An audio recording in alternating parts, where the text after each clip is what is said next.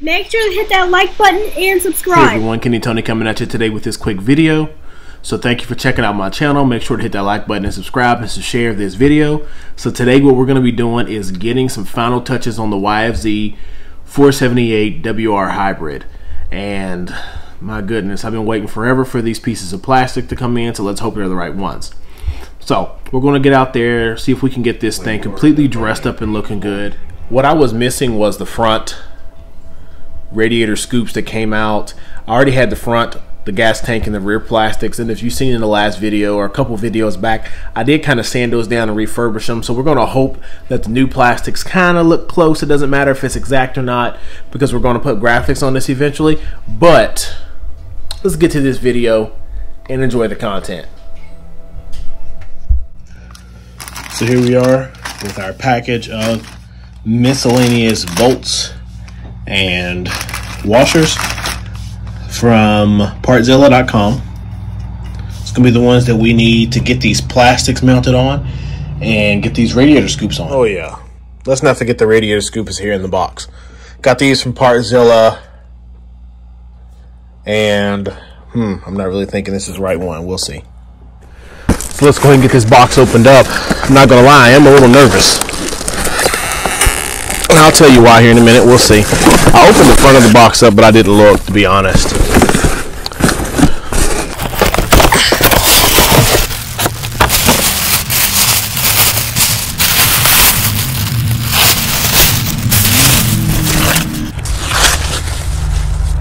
Alright, we're good. We're good. So if if anyone wonders why I'm nervous, it's because right here on the box, when I opened it, it stated PB, left side. I'm thinking that was purple blue instead of white, but I don't care. I got the correct one. All right, so we're gonna go ahead and get this piece slid on through here.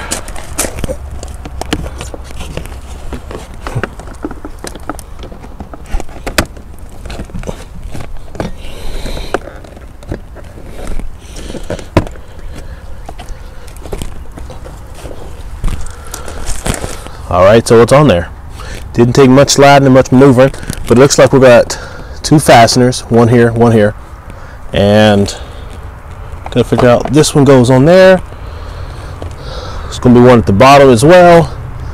Start getting these pieces of plastic cranked down. So we're gonna go ahead and put these 10mm nuts in here. Got one up here, one's gonna be down here. And we're going to put these in. I'm only going to show one side. I'm going to do both sides.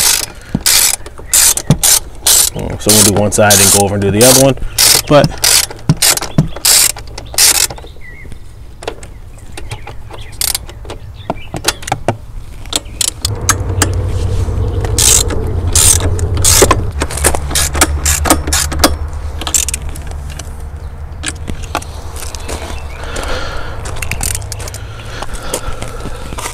so now we have all that stuff, these two connected, so the sides are tight. So these are little rubber spacer bushing things I was talking about. So these two parts go together and they'll fit up in here. And I'm going to use some stainless M6. And as I've stated before, this is going to be duplicated on the other side. The exact same thing.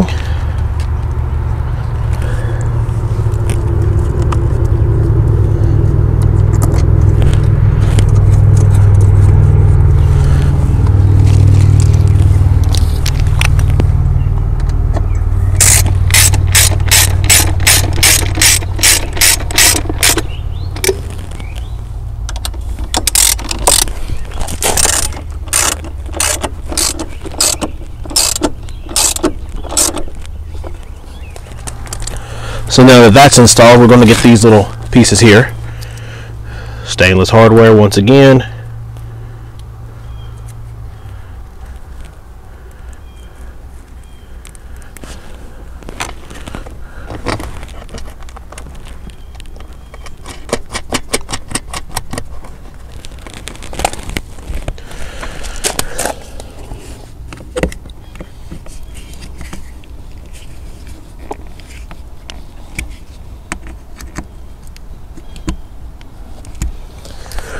Repeat on the other side.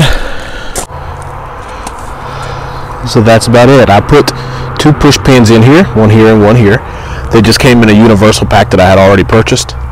Up top, there are 5mm right here, and 2 more 6s. Yeah, these look like crap, but that's just what I had. They had to be those kind of bolts like the front one that had a little space because it fits in here. But officially the front plastics are on and everything, and here we are.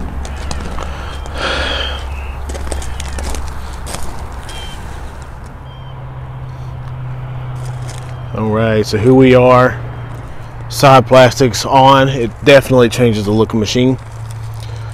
You can see the different colors in the 2 whites, but that's not going to hurt anything because it is going to get graphics on it.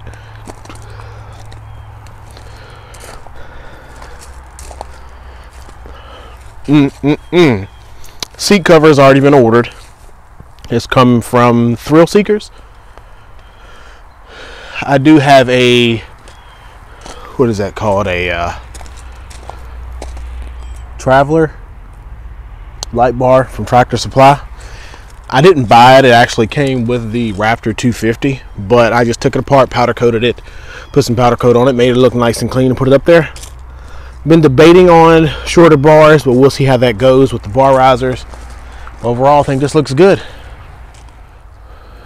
Alright everyone, thank you for checking out this video. Make sure to hit that like button and subscribe. Looks good. This is the end.